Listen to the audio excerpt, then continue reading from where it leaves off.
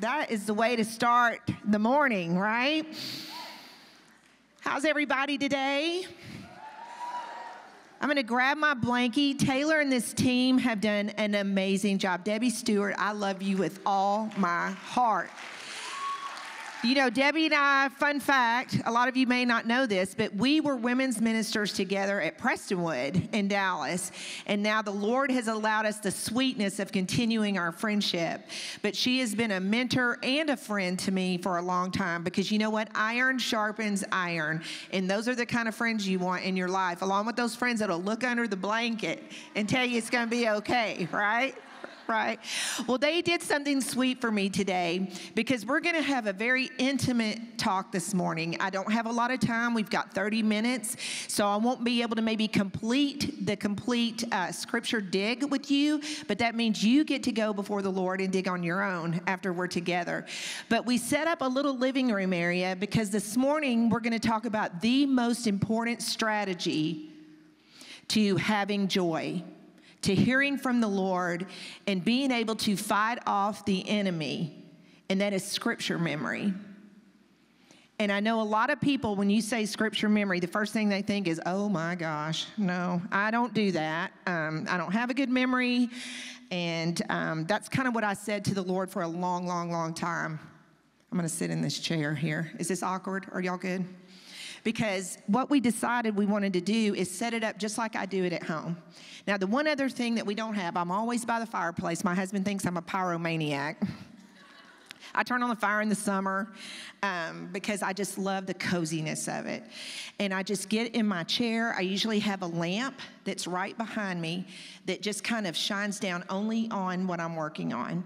There's something about, for me personally, I'm not saying anybody has to do this, but I don't know about you, but I get so distracted so easy. So I try to get in a place that's kind of not where everything else is. Does that make sense? And I try to block out all the distraction around me so that I can just truly focus on what he's doing that morning. And so that's what I do. I always have a cup of coffee. I usually have something gold around me. That's actually my little blanket holder. I brought it up here. This is my blankie. But anyway, I'll get all covered up, get all snuggled in. I usually have a lap desk. And then I sit down with the Lord. And it has been the sweetest time with him. And, you know, Debbie talked about living bright and beautiful. That is something that the Lord had given me. And I just challenge you guys to understand that living bright and beautiful comes from reflecting what you're learning in your everyday life. You know, that's what we're after. In Corinthians, it talks about that Jesus Christ is who we are to reflect because we now understand him because we've gotten to know God. And so that reflection is all bright and beautiful because we're reflecting him. And it's so sweet. And that's one of the scriptures that I memorized this year. But whenever the Lord began to lay that whole thought idea on my heart, one morning I was studying the word, and I just want to show you something. I'm going to lay my mic down really quick. But this is what my Bible looked like.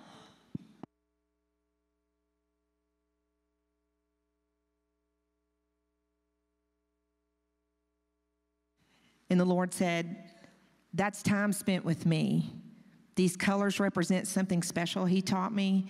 And I just began to see that the importance of knowing his word, not just knowing about his word, not just knowing of his word. And I always looked at scripture memory as kind of being something like something that the really devout did, the really smart people did, the theologians did.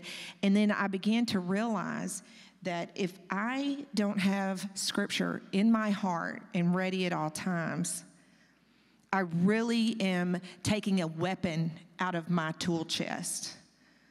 Because you know what, when you're in certain places like Target or something like that, you know, you don't have time to pull out the word and to do all this. And so if you don't have it embedded in your mind, then it's really hard to just fight him when the attack comes.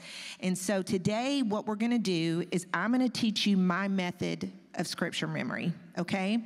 Now, this is not the method. It's my method. I have a sweet friendship with Julia Timms. I don't know where she is this morning, but, we met for lunch one day. Oh, there she is. We met for lunch one day, and just to get to know each other. And then as we talked, we began to say, well, how do you study? Like, what do you do? And I've loved it because we found out we both have a love of colors. Like, she's a pen girl too, and so we did all this, but she inspired me with some ways that she's working on it. And then I began to ask the Lord some things. So I want to start, though, this morning reading something because, again, we're not doing things where we're just going to get a good feeling. We're going to pull ourselves up by our bootstraps. We're basically building a feeling on top of what? You remember? A fact. A fact. So this is what God's word has to say. How can a young man keep his way pure? By guarding it according to your word. With my whole heart I seek you. Let me not wander from your commandments. I have stored up your word in my heart that I might not sin against you. Blessed are you, O Lord. Teach me your statutes. With my lips I declare all the rules of your mouth. In the way of your testimonies I delight as much as in all riches. I will meditate on your precepts and fix my eyes on your ways, and I will delight in your statutes. I will not forget your word. And that's Psalm 119, 9 through 16. And the message, I'm not going to read the whole thing just for time's sake, but I do want you to hear how it starts. All you young girls that are in here, man, what a way to start. To be able to navigate high school with God's word in front of your face, navigate college with the things that you've learned this weekend. It's just amazing. But it says, how can a young person live a clean life? That's how it starts. And so, that's what we're looking for, is to be able to honor the Lord because, Carrie's testimony was so amazing because when God works in us, it's never just for us. He loves us, but it's always so that we can make heaven crowded. So we're drawing other people along with you because I know what you're seeing right now is people don't care what you say. They're watching what you do. And so you can say you're a Christian all day long, but if your life and your choices and your attitudes don't match that up, sometimes you do more damage than good. Because people are like, oh, shoot, well, she says she's a Christian, but I don't want any of that, So we're going to be looking to how we take this word and make it real in our everyday lives. I want to read something out of my journal as we get started too, because this is what I began to realize for me as a woman, and I don't know if you guys are the same way, but I am very hypersensitive. I feel like I have a flood of either thoughts, feelings, responsibilities. Things are coming at me from all kinds of directions all the time. And I was visiting we just bought a house about a year ago, and we have the sweetest neighbors that live behind us. And I noticed that they had what I thought they had put like this fountain in their backyard that was almost as big as their backyard. Like it was this huge thing with rocks, and it goes all the way down, and then it comes out in this one spot. And I was like, girl, y'all have got it going on back here. She looked at me, she said, well, you wouldn't believe why we had to do this. She said, we had to build this because when it would rain hard, she said, water would just flood into our backyard, and it's just flooding in and getting all over the back porch. It's tearing up our plants, and it's doing all this work that we put in the yard. Every time it would rain, it would just be a mess coming through there. And so she said, we built this up so that the water now channels through that and then goes to the proper place. And one morning, I was sitting and the Lord brought that thought to my mind, and this is what I wrote in my journal. And just like how our neighbor built a rock drainage path so that water has to go where they tell it to go, says we have to do the same thing. They had a huge problem with unwanted water gushing into their backyard and flooding and ruining everything they had worked so hard to build. So they built a rock path that could not be washed away. And it said, and then I had written in my notes, because they had already tried a lot of cheaper things that didn't work. And I began to think so much about our spiritual life. We've tried cheaper things in this world to find peace and happiness and joy.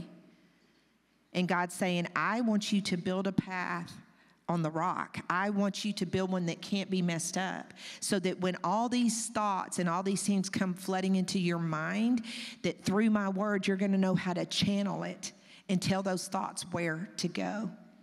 So I picked a very specific scripture to memorize this morning that we're going to kind of work through. And a lot of people will ask me, how do you decide what scriptures you're going to memorize? You remember that little note that I gave you guys last night about getting with the Lord and writing down what your issues are and letting him kind of get a good handle on that and help you? Sometimes I'll go and then Google things, like scriptures and things like that. And sometimes I'll feel like the Lord just says to land on this. Let's get this truth in your mind. So, you might see something on Pinterest, and I'll save things, and then kind of go back and say, you know what, that really resonates, right? I'm going to look up that scripture and I'm going to do so.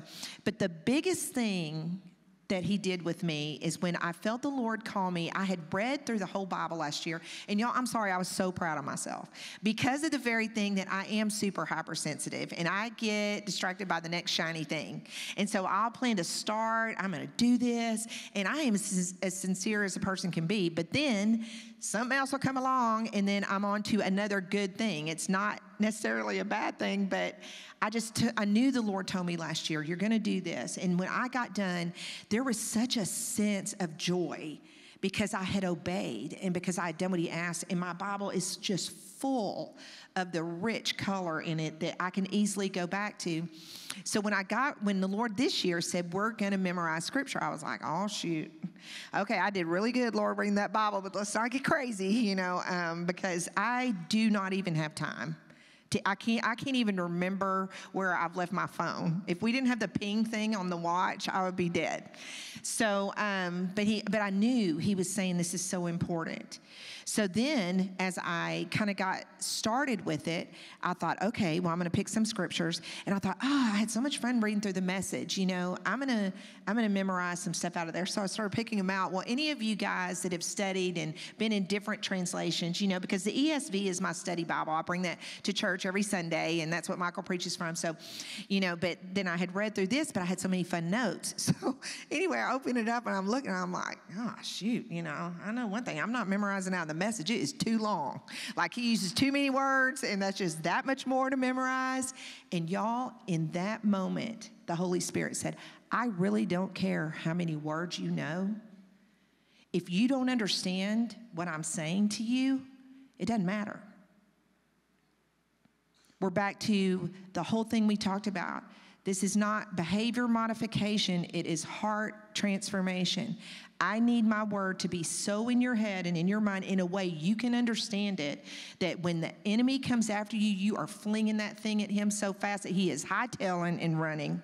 And so he said, I don't want you getting hung up. Get hung in how many words? I want you to get hung up in what I'm saying to you. God, if I can give you any advice, that's what I would tell you. Look it up in your Bible. And there were so many scriptures I had already knew that I thought, well, I'm going to try them in the Message. The Lord was like, why are you doing that? You already know that one. Like that. That's, again, let's don't get silly about this.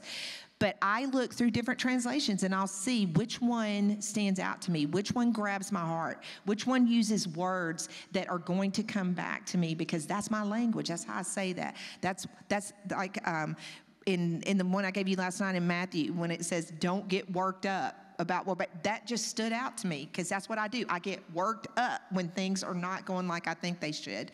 So anyway, that's just my advice as you get ready. So this morning, I really, I'm going to pull this kind of out, and I want to show you how I sort of memorize my time. This is going to be a little bit hard, but I think you'll be able to see. If you were to open this tablet up, you would have a better idea. So I'm going to show you this way and this way, but just picture it opened up. So if you were to even buy just a spiral notebook, okay? What I like to do is I write the scripture at the top, the one I'm going to learn, okay, and I'll have that there. And then on the other side of the paper, I write, Lord, what do you want me to learn? What do you want me to do? I think yours in your thing says, what do you want me to know? What do you want me to do? That's basically saying the same thing, okay? And so I'll have it laid out, but I'll write the scripture the first time. And then what I'll do is I'll just continue to write it. I'll write it 3, 4, 5 times. And there was a time in my life when I'm so busy that I'm like, I do not have time to write this thing 3, 4, 5 times. I'm going to get bored with this. But there is something about writing it over and over again that makes it stick. And what I've also been doing is I've been spending 1 week on each scripture. So I'm not trying to memorize something in a day. I'm not trying to do it just in one sitting with the Lord. I'm saying, okay, Lord, this is where we're going to camp this week. And so this week, every day, I'm going to write this scripture down 2, 3, 4 times. And then that's what I would go back to. But I'll tell you what has been the most important thing I've done to help it stick in my head, besides pick the translation that kind of stands out to me, is then I go and I break that scripture down. And I learn all about the words in it. And so I'll circle words. I'll ask the Holy Spirit to bring out things that will help me remember it, that He will come in and do the work in my heart, that the work I put in, that He will give me tenfold back in my memory. Because seriously, my memory, I'm old now. I'm trying to jump on 60 in a year or two. And so, the brain is not working quite as good as it did, but when you commit it to the Lord, He does it in and through you. And so that's what I would do. And so the scripture today that we are going to do, and I was planning to do one on joy, and earlier this week, the Lord said, no, this is the one we're doing. And through the conference, I feel so confident that He has spoken clearly to me. But we're going to look at Isaiah 41:10, okay? And let me see if I've got this one written down really quick in the front. So well, I think I do. Hang on 2 seconds. I'm losing my notes here. Well, I don't. So, yes, I do. Here it is. I thought I did. All right, here we go. In the ESV, it says, "Fear not, for I am with you. Be not dismayed, for I am your God. I will strengthen you. I will help you. I will uphold you with my righteous right hand." I'd heard that scripture a lot growing up and through different teachings and messages. But when I got ready to memorize it, the Lord gave me the translation that I had marked in my scripture here. And it really, I'm going to try not to cry. It resonated with me in such a way that I cannot believe how many times He's pulled this one up for me. When disappointments hit or worry is hit. And it says, "I've picked you. I haven't dropped you. Don't panic, because I'm with you. There's no need to fear, because I am your God. I will give you strength. I will help you. It says, I will hold you steady and keep a firm grip on you." That's the one that I memorized. And I'm going to tell you, there have been times when things have gotten tough, when I've been just unsure about what to do next. And God will say, I picked you. I haven't dropped you. You see the common sense in that? Don't panic. Any of you ever panic? Got any panickers out there? We should start a club. But it's the truth. And so to feel like the Lord is saying, don't panic. Don't panic. If He says don't panic, then don't panic, He's going to give you what you need. So as I started to look at this scripture, I would write it down. Oops, let me pull this way. And do you know what, one of the things when I said, Lord, show me some things that'll help me remember this. Show me some things that'll help me get it in. Do you know one of the first cute things that He did? It's Isaiah 41:10. As I wrote this out, I decided to list each one. I thought maybe, okay, it's like, I picked you on one line, I haven't dropped you. And I wrote each one on a line. And as I did that, I just began to realize, oh my gosh, there's 10 things about Isaiah 41:10. And so He'll do cool things like that for you to help it stick. Okay, so there's 10 things about Isaiah 41:10 I need to know. And so I began to look at it like that. Well, then as I wrote it, and you've got to understand, I don't know if the screen they can kind of, but you kind of get a visual of what that looks like. Well, then I began to see a pattern of I. And I began to realize there was only 2 things that I was responsible for, and God was responsible for the rest. And that just began to give me such great comfort because like we talked about last night, you can't be lazy.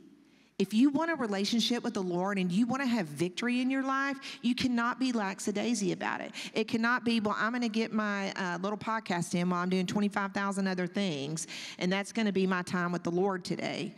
Podcasts are amazing. I mean, it's so encouraging to listen to people's testimonies and things like that, but that's not your time with the Lord to speak to you. You're basically being encouraged by what he's taught somebody else.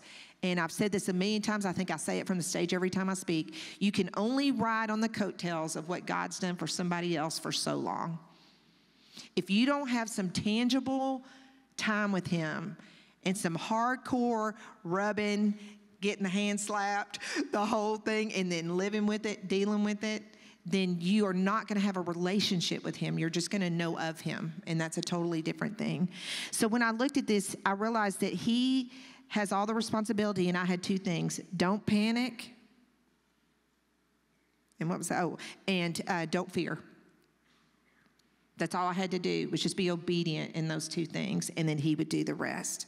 One of the other sweet things that he showed me is I looked at this. It says, I will hold you steady and keep a firm grip on you. Do you guys ever get on Wikipedia and just look and see what kind of the definitions of slang terms? We live in the United States. We know what people are talking about. But the reason why Debbie pushes to look up definitions, and she and I are both so big on this, is because sometimes you use words so much that you sort of forget the weight of them, right? And so when I looked up, though, on Wikipedia, hold steady, it says to remain centered and present when everything hits the fan. Is that not amazing? So God is saying, basically, I'm going to just hold you steady. And it says, basically, then it says to keep in a state of balance. How many women these days are just saying, I'm just so off balance, my hormones are this, and this is happening, and that's happening, and la, la, la, la, la, la, la. You know what? It's not saying that that's not happening, but there's a way to get balanced. And that's to put God's word in your head and in your mind and let those ditches, those death ditches, turn into trenches to truth. It's a big difference. And then when you say keep a firm grip on you, you know what that means? To hold tightly and strongly. Do you know when I am really overwhelmed, I'm so blessed to get into the arms of my husband, big guy, 6'3". When he puts his arms around me and holds me tight, I feel so protected, like so protected. And I don't take that for granted. You won't always have your people. And so, but whenever that said that I will hold tightly and strongly, I could feel what the Lord was saying to me. I'm going to hold you so tightly, LeeAnn, that it's just literally going to hold you up. You're not even going to know why you can do it. You're just going to be doing it because I'm taking over at that point. And it also went on to say it holds you up tightly and continues to hold. So, you don't have to worry that he's going to drop you and move on to the next person. Like he's going to walk you through that whole thing. But when I looked at the words picked, dropped, panic, with, fear, your, strength, help.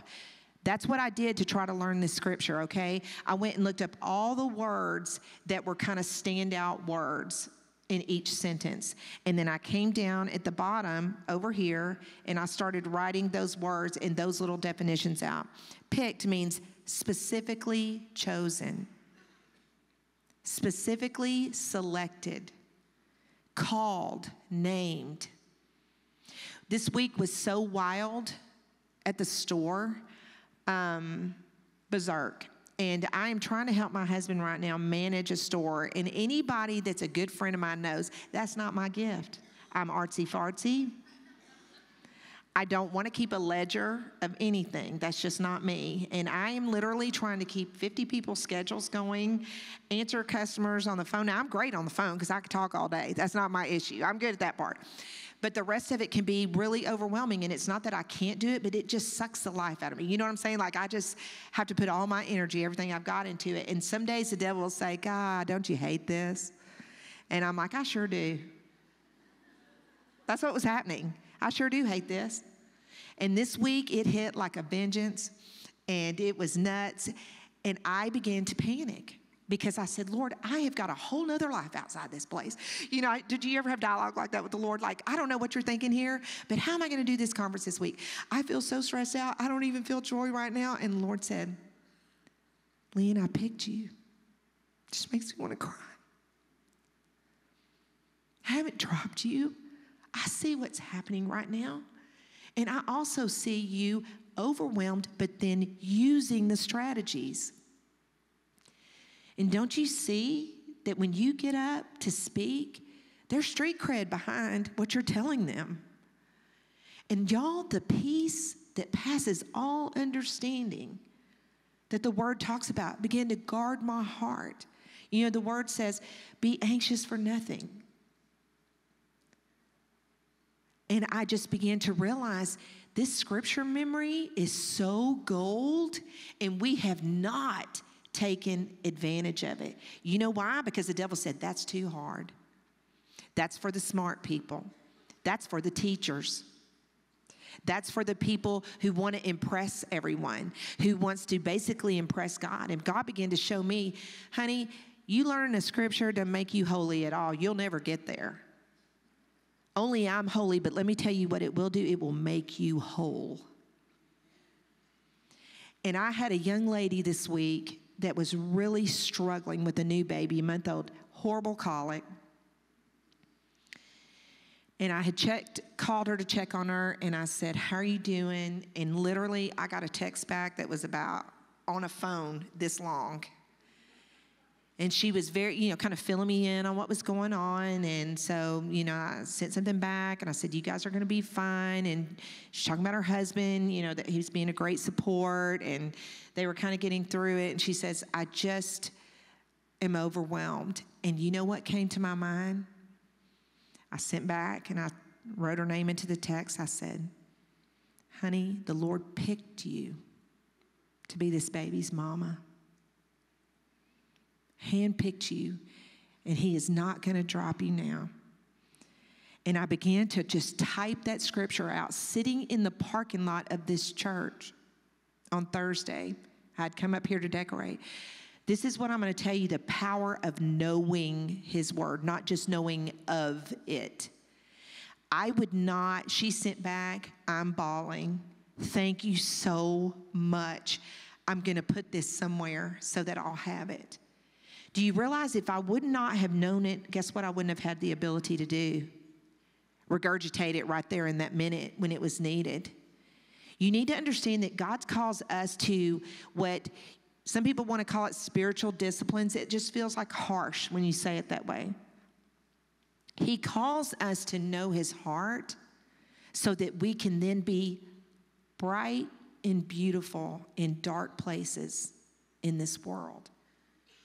When we're reflecting him, when we're reflecting God's word, we are moving mountains in people's lives. And so I just really want you to consider picking one scripture. That's what I'm going to give you the goal of. Try one scripture. I'll even give you a month instead of a week, okay? But I want you to begin to understand just how important it is, because this is a lifeline. I've memorized probably about 12 this year at this point. And y'all, it has been the funnest thing. I dreaded, the dread head. We talked about that last night. I knew God had called me to it, but I was a little shaky about it. I was like, I'm kind of dreading this because I just don't want it to turn into not being fun. Miss Carrie, when she talked about she gets up in the morning, she can't wait. Y'all, that's how I feel. Like, don't mess with my quiet time in the mornings. I will get up at 4. This week as I prepared and began to hear the Lord sort of tell me what cream he wanted to rise to the top, 4 o'clock in the morning, because the rest of my day is nuts. And I know you moms that are getting up in the night, I'm not shaming anyone. Nobody needs to get up at 4. My life and my season right now allows that of me. But I'm going to tell you, I could sleep in. I've done it before. But I will tell you, when you're falling in love with his word, when you're falling in love with him and he is beginning to change your heart in ways that you never thought you could experience, you will find yourself not having to get up. You can't wait to get up. If you're not in a place where God's word isn't just thrilling you, you need to check your translation. You need to check your understanding. And then you need to do what? We talked about this last night. Lord, help me with this unbelief I'm having that this is worth my time. The enemy tells me this is not worth my time. The world tells me this is not worth my time. And it's a lie straight from the pits of hell, because you know why? If the enemy can keep you dumb to what God wants to do for you, he's got you where he wants you. Because guess what? It's a spiral, but it's not a spiral up, it's a spiral down. And so that's really all that I wanted to share with you guys this morning. I did have a few blanks that didn't get filled out last night. So Debbie, can I give those blanks to them? Y'all, I got to tell you the funniest story. So I'm just going with it last night. And God keeps giving me stories I had no intention to tell. And he made me tell them. And I didn't, the credit card one I didn't want to tell. I'm not going to lie to you. And the Lord's up here, I'm up here talking. Lord's like, tell them about what I made you do. And I was like, I'm not telling them that. He's like, you're going to tell them. And I was like, but I don't want to tell them. You know, Gary and I laughed so hard about that. We got home. He said, they probably think I'm mean. I was telling you.